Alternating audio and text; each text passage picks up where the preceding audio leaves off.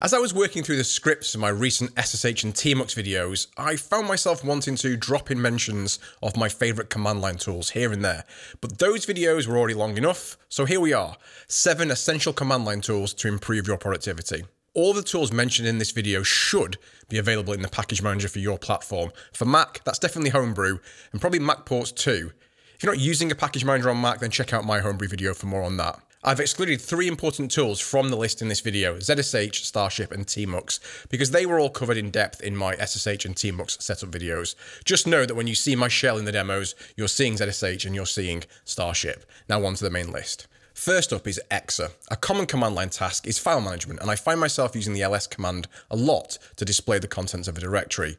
But the default behavior of ls is pretty underwhelming, so I like to replace it with Entr.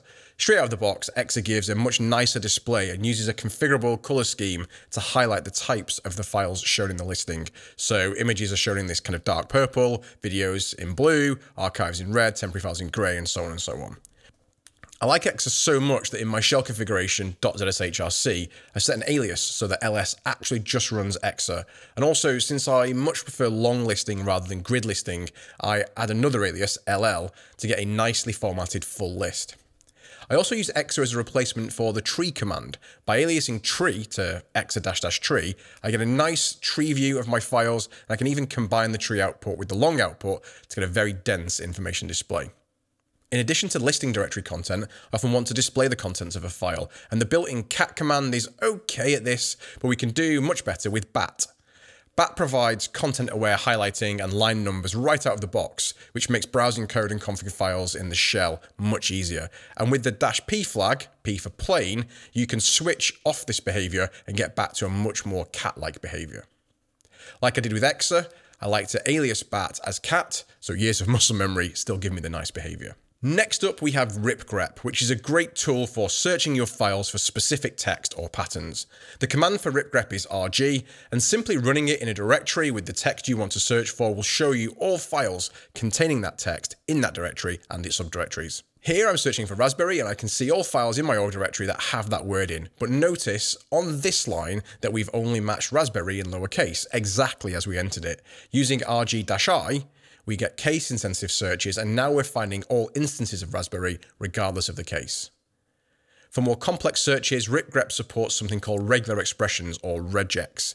If you're not familiar with regex, it's like a mini programming language for describing text patterns that tools like Ripgrep can then match on. As an example, when I'm editing my videos, I keep track of the timestamp markers I want and also the timestamps where I want to put B-roll over my A-roll. I can use Ripgrep with the -e flag to search for things that look like timestamps, so 2 numbers followed by a colon followed by 2 numbers. And you don't always want to search all files in a directory structure. Ripgrep allows you to supply what's called a glob, basically a pattern for matching against file paths, to limit the scope of your search. So my org directory has 2 subdirectories, TC and Rome, and if I want to just search for Raspberry in the Rome directory and only in org files in that directory, I can use a glob with --glob of rome/*.org. The asterisk is the variable part of the pattern, so this glob matches any org file in the Rome directory. If we try to switch Rome to TC in that glob pattern, we won't find anything. The TC directory has no content of its own, the content lives in subdirectories. We can extend our glob to search for all org files anywhere under the TC directory using ***. So a note here, I'm enclosing the glob patterns in either double or single quotes, and this is because most shells, like ZSH that I'm using, support some form of glob patterns, and without the quotes, the shell attempts to process the glob and passes the results to Ripgrep, causing a bunch of confusion. Another great tool I like to keep around for finding files and searching through text is Fuzzy Finder, or FZF. Fuzzy Finder is extremely powerful, so I can't show everything it can do here, but let me show you 2 use cases that should whet your appetite to find out more. Firstly, you can use Fuzzy Finder directly at the command line to search for a file when you don't quite know the name. So I'm in a directory containing the source code for the TechCraft website, and I know there's a file in here somewhere for an iPad productivity video that I did. And with FZF, I can just type iPad productivity, and the list of possible files is immediately narrowed down. The more specific my search term, the more the result set is narrowed down. But notice I'm not actually typing anything that closely resembles the actual file names. That's where the fuzzy in Fuzzy Finder comes in. These are fuzzy matches, rough approximations based on what you might want and not what you actually typed in. Where I use f/f the most is in searching my command history. So in the shell, Control-R allows you to search your history, and with f/f installed, you get fuzzy matching on that history. So just typing in ex shows up all of the exa commands we saw earlier. And if I add tree to my search, we get just the exa tree commands. And Entr brings that command to the shell prompt, and then Entr runs it. So normally you move about the file system using cd, the change directory command, and this is a perfectly fine command, but I like to replace cd with Zoxide or Zoxide, which provides a richer feature set. So I'm in the home directory here, and I'm going to switch to the directory where my scripts are stored, and then switch to the source code for the TechCraft website. I'm using Z, which is the command name for Zoxide, in place of cd.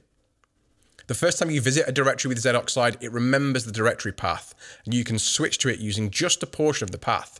So to switch back to my content directory, I can run zcont, and I'm back. And running ztech takes me back to the source code directory. It is possible to have name clashes, and Zoxide handles this quite nicely. So let's say I create a new directory called technology and visit it with Zoxide. Now ztech has two possible matches. Each time I run it, it will cycle to the next match. And I can also type ztech, then a space, and press tab to bring up all the possible matches. And you might notice here that Zoxide is using f/f for the menu.